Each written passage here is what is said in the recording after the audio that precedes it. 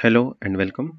In this video, we are going to learn how to build integration and expose it over SOAP over HTTPS protocol, as well as we will learn how to consume SOAP based web service. So let's begin.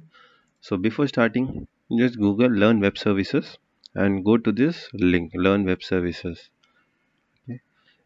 Here there is a sample WSDL available which we can call from any SOAP tool like SOAPUI. This doesn't require any credentials. This web service is basically accept a name and send back the greetings. Okay, like as you see, hello Beenam.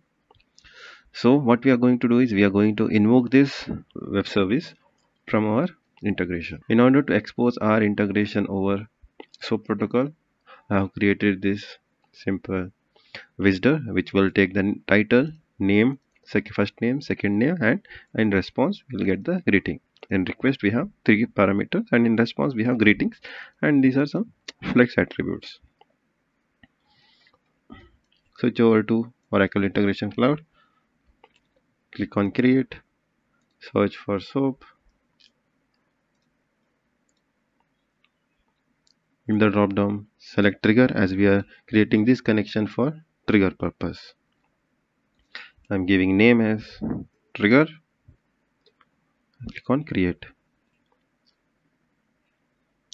Here you have to load the WSDL file which we have created, click on upload and select the file. Click on upload. Once done, test the connection, click on test, 100%, click on save and exit. Next, we have to create a connection to invoke this visitor. So click on create, search for SOAP,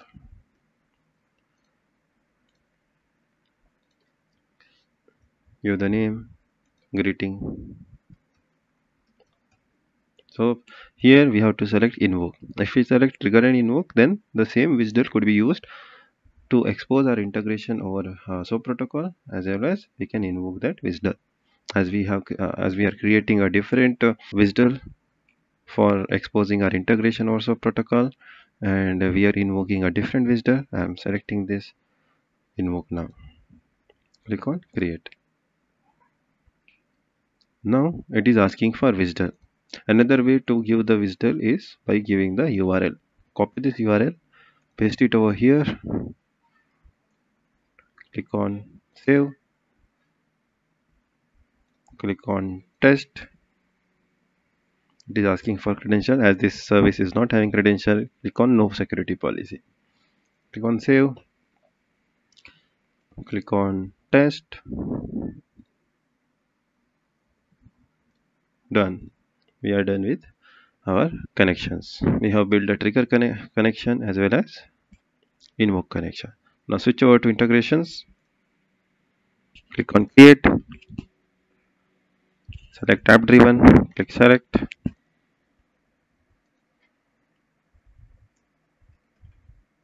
give some meaningful name. If you have a package, then give the package details and click on create. Now we have to click on this plus symbol and select the trigger connection which we have created. Select this trigger learning SOAP,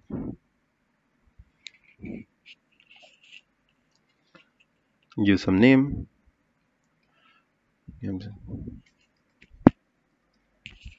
click on next, click on next, click on next.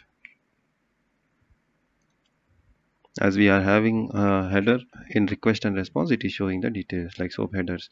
If your visitor is not having the headers in the visitors, then it won't show the option. Click on next and then click on save. Now what we have to do is in between this trigger connection and the mapper which we are sending back as a response to the service caller, we are calling our invoke connection. Select this greeting learning SOAP,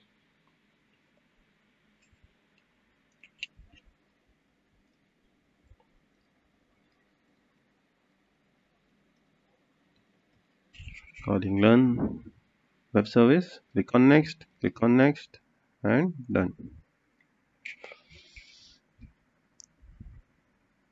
Click on save. Click on this mapper, which is in between triggered soap and invocation of learn web service. Click on this edit.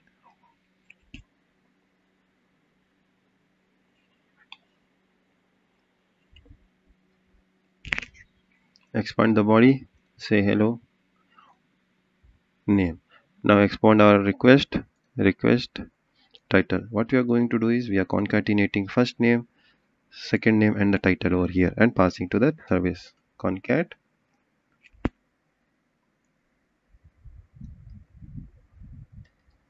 space title concat first name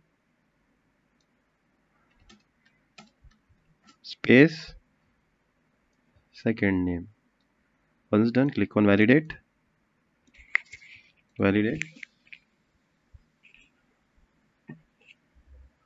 close.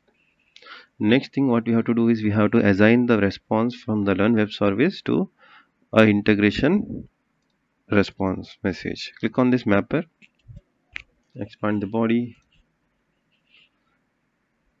We have to expand this response calling web service response element and click map message to greetings.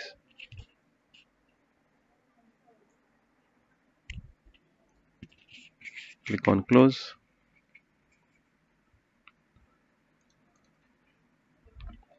This error it is showing because we have not set the business identifier yet. Now go to trackings, expand our body, expand load more, and assign the first name as our tracking. Even we can have three trackers wherein we can put like first name as a first business identifier, second name as a second tracking variable, and title as a third variable. Okay, this might vary as per the business requirement. As you can see, we are no more getting this error notification. Click on save and close.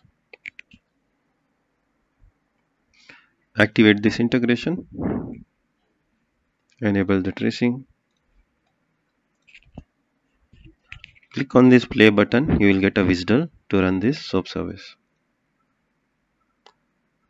Copy the endpoint WSDL URL. By hitting the URL in a SOAPUI tool or any tool, you can get the greetings back, like how we have done for this Learn Web service. Thank you for watching this video. Please do like, comment and subscribe the channel.